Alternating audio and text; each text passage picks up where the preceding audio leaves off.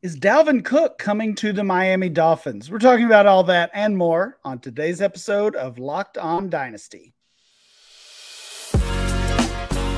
You are Locked On Dynasty Football, part of the Locked On Podcast Network. Here are your hosts, Matt Williamson and Ryan McDowell. Welcome back to the Locked On Dynasty Football Podcast, part of the Locked On Podcast Network. Your team every day. Thanks for making Locked On Dynasty your first listen every day. I'm your host, Ryan McDowell. You can follow me on Twitter at RyanMC23. Joining me, as always, is former NFL scout Matt Williamson. Find Matt on Twitter at WilliamsonNFL. Matt, I'm on location this week. We're mixing things up down to Disney World with the fam, but I had to jump on here and talk some Dynasty with you. Dalvin Cook is finally free. We're talking Miami Dolphins today as we continue our buy, sell, hold series, team by team, looking at every single team in the NFL. We're through the NFC. We're on to the AFC, and we're talking about the Dolphins today. So, Matt, it feels weird to start with a guy who's not even on this team, but the player that I pegged as my buy from this Miami Dolphins team could have his value decimated if Dalvin Cook does sign with the Dolphins. I kind of like Raheem Mostert. He's down at RB 56, basically free in dynasty leagues.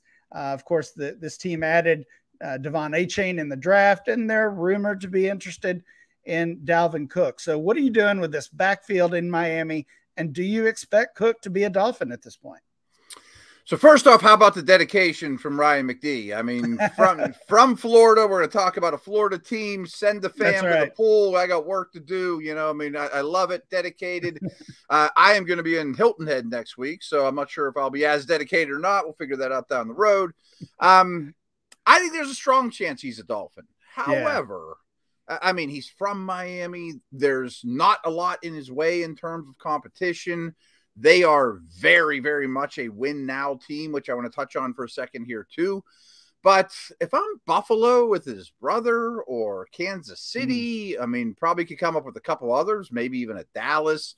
Tampa is not super attractive, but it's in Florida. I don't know that, it's a slam dunk because I think some other teams might have something to say about it. And Buffalo could block their AFC East opponent, too, by giving him a little something extra or whatever. But real quick, I mentioned the Dolphins in it to win it. They're trading first-round picks for Bradley Chubb and spending money on Jalen Ramsey and highly aggressive.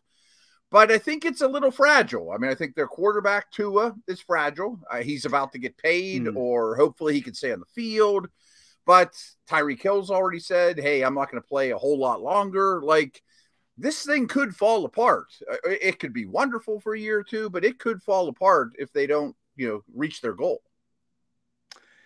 That's true. It really feels like a team, and we'll get to all these key pieces of this Miami roster, but it really does feel like a team that is very boom bust. Wide range of outcomes, could surprise and win the NFC or the AFC East, or everything could fall apart as you suggest there. The running game, like I said, I mean, I think Mostert right now is a pretty easy buy, pretty easy target. Yeah. Again, very, very cheap.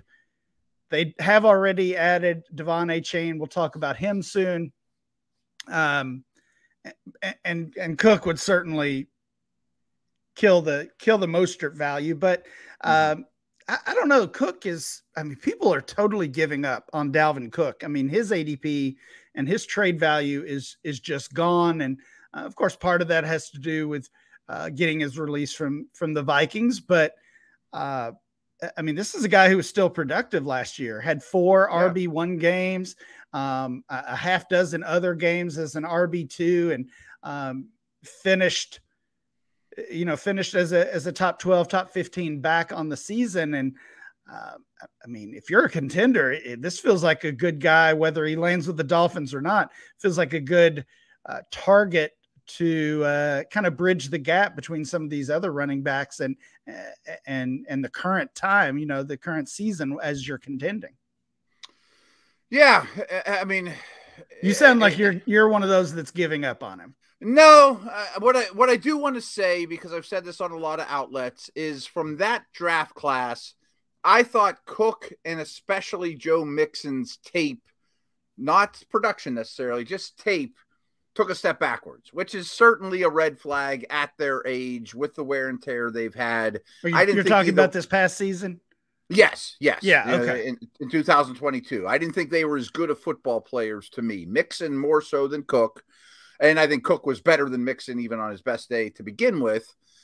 But, man, I mean, if he lands here or Buffalo, or Kansas City, no one's going to be focused on him. Some of these landing spots are pretty damn sweet to me. And Miami's at the top of that list. Yeah. So if we treat this like redraft, like we always say to do with the running back, I want Dalvin Cook. I own him in a league or two, and I'm not going to dump him for nothing. I'm going to start him wherever he lands and live with it. Well, we talked a lot last year about this Miami Dolphins team, specifically their backfield, their running game. And as Mike McDaniel came over with kind of that 49ers offensive scheme in place, I remember you saying, and I've referenced it several times, whoever the running back is on this team, that you want that guy, right? Whether it's Dalvin Cook, Raheem Mostert, Devon Achane, whoever it might be, you want them. And with that was last year at this time, and nobody good landed there. But Mostert and even Jeff Wilson were still, we're still pretty effective, right? They're not RB1s or anything, but if you've got to start them on a bye week, or if they're your flex, you could be worse off. Thinking about last season, now of course lots of things could change as we enter 2023. Matt, so Raheem Mostert was my buy, and I know you kind of went a different way, and we'll talk about that guy or those guys in a moment. Let's list the players here that we're really talking about, because I got some more. Yeah, go ahead. In order of value based on this is actually May ADP from DLF. We'll have that June ADP updated very soon. From Dynasty League Football, Jalen Waddle, wide receiver 6, Tyreek Hill, wide receiver 14. Devon Achane, the rookie running back, RB 28. Tua Tagovailoa, quarterback 14. And then a major drop-off, we get down to Raheem Mostert, RB 56. Jeff Wilson, RB 69. And Elijah Higgins, the rookie, they moved him from wide receiver to tight end. Already he's tight end 38. So I like taking a chance on Mostert. Or Dalvin Cook, if he's on this roster, or honestly, even if he's not. Who is your buy? Which player or players are you targeting in trade from this Dolphins roster? Real quick, because I find this funny because you just referenced it. After when McDaniels got hired, I remember vividly saying, whoever their running back is, I want him. That guy's going to be on my team. And you're right. And I really like your call of Mostert as a buy, especially at this price. And with the Cook conversation looming, probably even helps that, makes it even easier. But nobody landed there that I loved. But they still showed this offense is going to be running back friendly. And even though they didn't run the ball a ton. And then this year, I said, I want nothing to do with Devon Achane unless he ends up with the Dolphins. And so he ends up with the Dolphins. But he's still my sell. I think the love has just gone too far. Like, I'm sure you're through most of your rookie drafts. Yeah. And I'm often picking 10, 11, 12 because we're good at what we do. And I'm always thrilled when Achane goes 8, 9. I understand that that's different than being running back 28. And this is not a great rookie class, but there's a lot of love for him out there right now, even with the Cook stuff swirling. And he's just too little for me. I'm sorry. There's a reason I didn't like him unless he ended up in Miami. And even if he landed in Miami, I still think the love is too strong. Well, and I do think it says something, and it's all just rumors still at this point, but it does say something that even after adding Achane, there's still this connection or supposed connection between the Dolphins and Dalvin Cook. Sure. So sticking with Devon Achane, checking out the trade finder at DLF, there's a lot of trades, first of all, involving Achane. So even though dynasty managers just got this guy on their roster, he's been involved in quite a few trades. Most of them are package trades, but there's a couple of interesting ones here where he's kind of on his own. Devon Achane for Rashad Bateman and Alec Pierce. So you're giving Achane for Bateman and Pierce. What do you think of that one? Those are two of my favorites. I'd do it straight up for Bateman, and I like Pierce a lot. I think I'll take the wide receivers there as well. When you're talking about rookie ADP with Achane, you're looking at it's somewhere in that late first, early second round range of single quarterback leagues. And certainly later than that, obviously in Superflex or in that early second round range. So that's to get Bateman and Pierce for that price. That makes sense. Here's one, and these picks are far out here, but Devon Achane for a 2026 first and second rounder. My leagues, you can't trade picks that many years out. So I don't necessarily really think about picks, 3 years out. And we have no idea what that 2026 draft class will look like, if it'll be strong or weak, but I was about to make the joke, is anyone raving about the 2026 running back class yet, or it's best quarterback class we ever saw? Yeah, we'll know soon, I guess. I guess 2026 would be what? That would be incoming freshmen. Some of those guys are finishing high school. Yeah, but I guess I want the picks. I mean, if I can get a future first for Achane, I'll take it. Even if a first and a second, yeah. Yeah, right. Okay, here's one that we can wrap our head around a little bit better. Devon Achane for Roschon Johnson and a future second, a next year second. That's fair. I mean, they're not that far off on my rookie running back ranks, but I think you could do better for Achane, to be honest.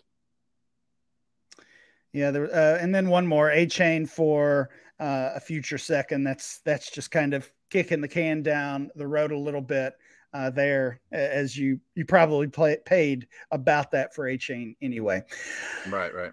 So we kind of talked Miami backfield. We still got to talk about these quarterbacks, and specifically, obviously, Tua Tagovailoa and the elite wide receivers on this Dolphins roster. We will do all of that next.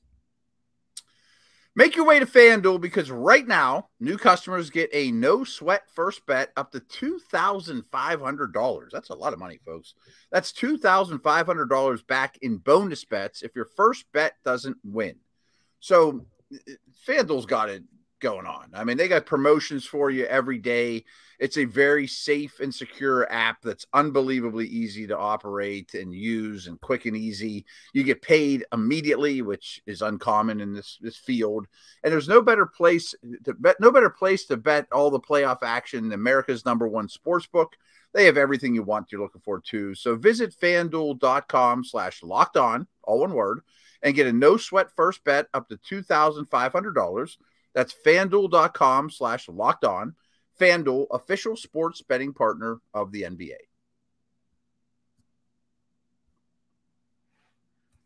We're talking Miami Dolphins buys, sells, and holds. Earlier, I told you that I am targeting Raheem Mostert. I will still be targeting the veteran running back in this backfield. If this team does indeed land Dalvin Cook, as has been rumored lately. Matt went the other way on the backfield. He wants to move off of Devon Achane and sell him, worried about the size, worried about the hype with Achane. So, Matt, tell us, let's take a step back. Tell us which player you are buying from this team. The quarterbacks. And of course, this is more Superflex related. I think Tua is a perfect fit for this offense, and they build it around his strengths extremely well. We know that his stock is low, and it's all based on durability, but his production is proven to be really, really strong. And I think some of the injury scares have probably gone a little overboard, and we'll really know if they extend him or how they treat his contract.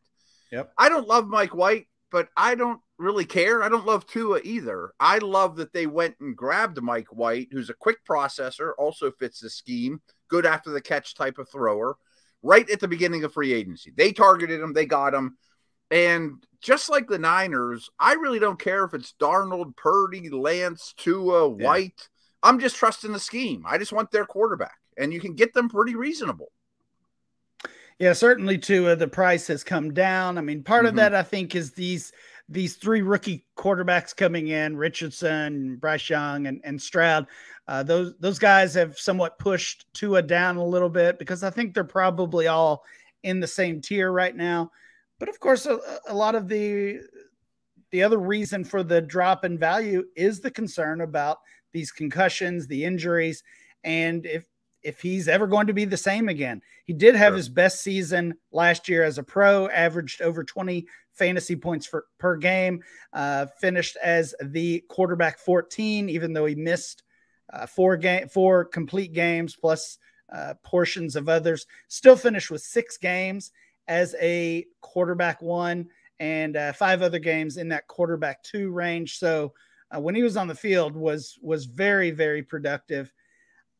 You know, I mentioned Tua here in my list as well, but I had him in that hold range simply because of the concern about the injury. I'm not necessarily ready to go out and buy him because in those super flex leagues, the price is still going to be high. I mean, anytime you're talking about a young quarterback who has produced like he has, especially last season, I don't think you're going to see much of an injury discount on Tua in those super flex leagues. So, but at the same time, I'm certainly not ready to panic sell him either. So I had Tua as a hold. I like the way you framed it, that if you're getting Tua and the insurance and Mike White, who played pretty well when given a chance with the Jets last year, that makes a lot of sense if you have room for the pair of quarterbacks there. So I like that. I mean, ultimately, this is a guy who's throwing to Tyreek Hill and Jalen Waddle and is coached by one of the great offensive minds in the game, or at least one of the rising offensive minds in the game. So there's a lot of reasons to be excited about Tua, and really the only concern I think at this point is the concussion history and the uncertainty that it brings. Yeah, and I don't know. I mean, we've done shows for a long time now, and many shows, and I don't think we've talked in detail about our philosophy on handcuffs for quarterbacks in Superflex. But I think it goes without saying, this would be one of the top ones for sure in White. Yeah, that is a good topic. I think I talked about it a couple weeks ago. I'm finishing up a startup draft with quite a few folks in the space, in the industry. This is part of the Kings Classic that we'll do over in Canton during the FF Expo. But we're doing the startup now. We'll do the rookie draft once we're there in Canton in August. But I drafted. I forgot where I was going with that for a moment. I drafted Jalen Hurts early in the draft in round 1, and with one of my last picks, grabbed Marcus Mariota. And I don't have high hopes for Mariota at this point for sure, like everyone else. But he's the Eagles' backup, and having that insurance, especially for your top guys, I think is a pretty wise and typically a cheap investment. Mike White's going to be very cheap. Tua, not so cheap. I'm looking at some of these trades. Sure. These are all from Superflex league, so you can kind of gauge the value here. Tua for Christian Watson and a second. I'll take the quarterback there, even though I'm a big Watson fan as well. Yeah. I want the quarterback. Tua for Daniel Jones and DeAndre Swift. Very fair. Do you see much of a gap between Tua and Jones at this point? That's what I was about to say. I mean, his running narrows that gap very quickly. Now he's got better weapons. I think they're really close. So I probably would take Swift as the cherry on top. Here's one where I would be selling Tua pretty easily, in fact. Tua, DK Metcalf, and Kendre Miller. You get all 3 of those pieces for Joe Burrow. No, give me Burrow.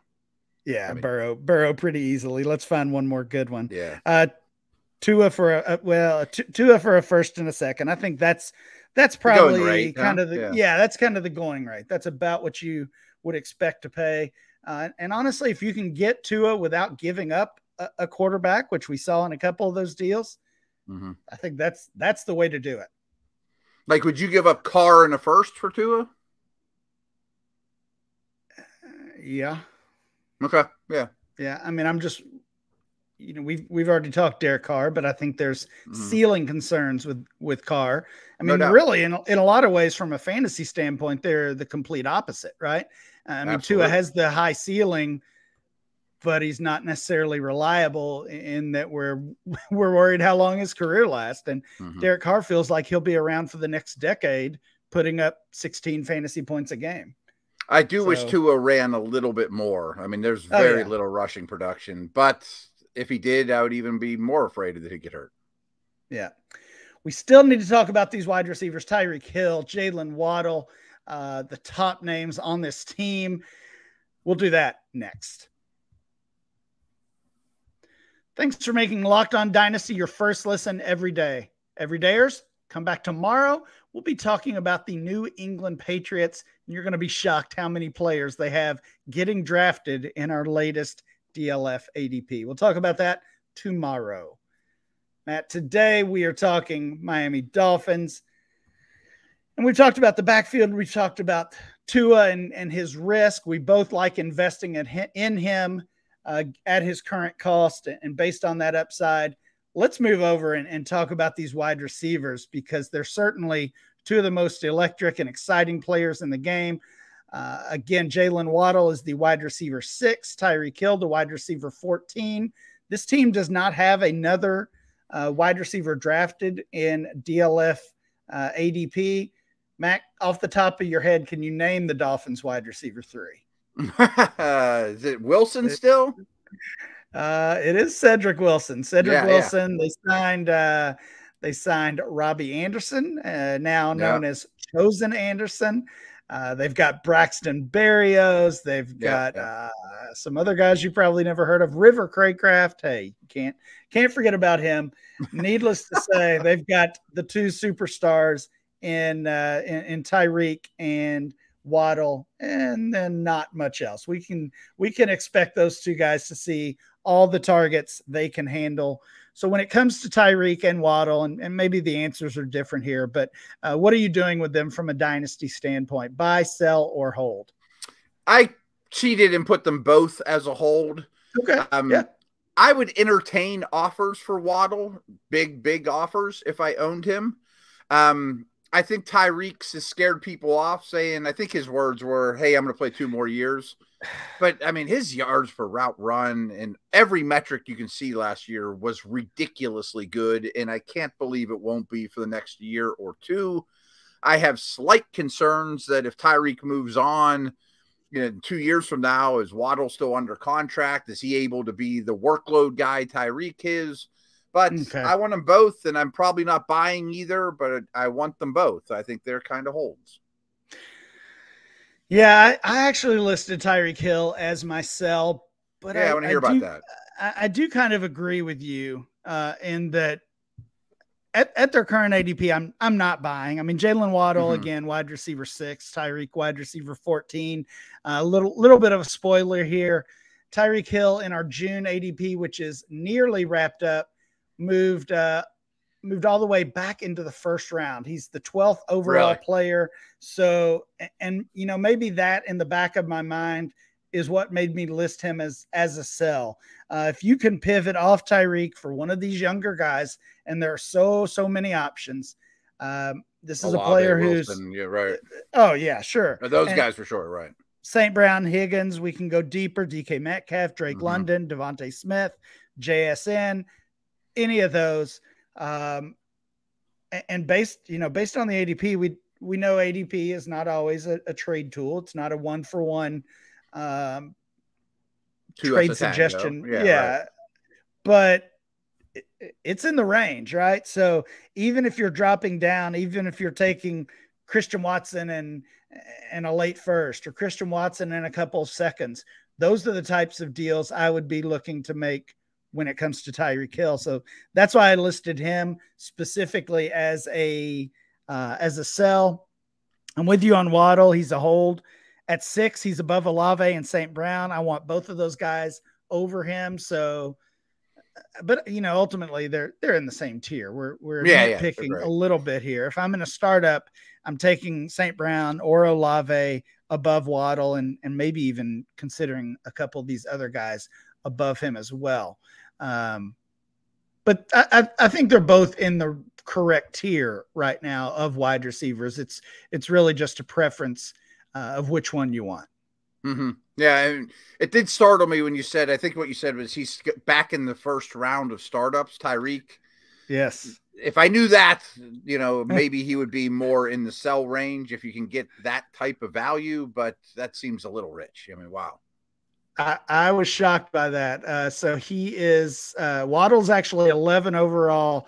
Tyreek is 12. We've got Jefferson, Chase, Bijan, AJ Brown, Jonathan Taylor, CeeDee Lamb. Those are all kind of locked in as the top 6. Mm-hmm. McCaffrey, Garrett Wilson, Breece Hall, a couple Jets back-to-back. St. Brown is up to 10 overall.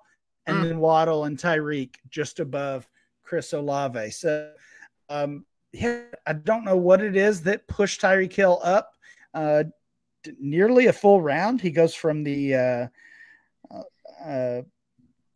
21st overall pick to the 12th. I don't know if his trade value has spiked. People are excited about Dalvin Cook going there and more points. Right. I don't know. I'm good Tua news. I mean, I don't know. It doesn't necessarily make sense that Tyreek Hill jump right now, but that is what we're seeing. So yeah, based on that, I would be selling if you can. I mean, we've said it so much. He should be valued in the same range as Cooper Kupp, who's 23 overall, as Devontae Adams, who is 33 overall. So he should be somewhere in that range, not 12. I actually prefer him to those two for Dynasty. I don't like either one of those situations in Vegas or with the Rams right now. For the Rams, yeah. Yeah. Going back to what you said, or actually what Tyreek Hill himself said, I do think it was kind of funny that that comment about essentially retiring when his contract ends in 2 or 3 years. Mm-hmm. I mean, he's 29 now. He's about to play his 29-year-old season.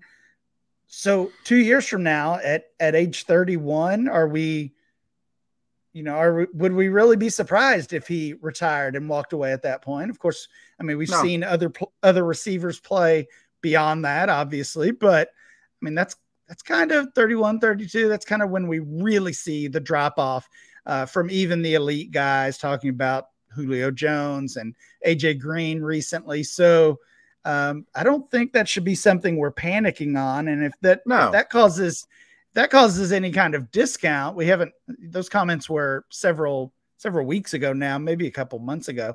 If that causes any kind of discount, then I would pivot and be buying Tyreek Hill instead of selling. Yeah. And I'm sure he looks at it like, if I'm not the cheetah anymore, if I'm a step slower, he still would be good, but he's not the scariest guy on the planet anymore, Yeah, totally agree. That is going to do it for today's show. Please make sure you download and subscribe or follow for free on YouTube or wherever you get your podcast. Remember to follow the show at Locked On Dynasty. Follow Matt at Williamson NFL. And I'm Ryan, MC23. We'll be back next time with more Locked On Dynasty.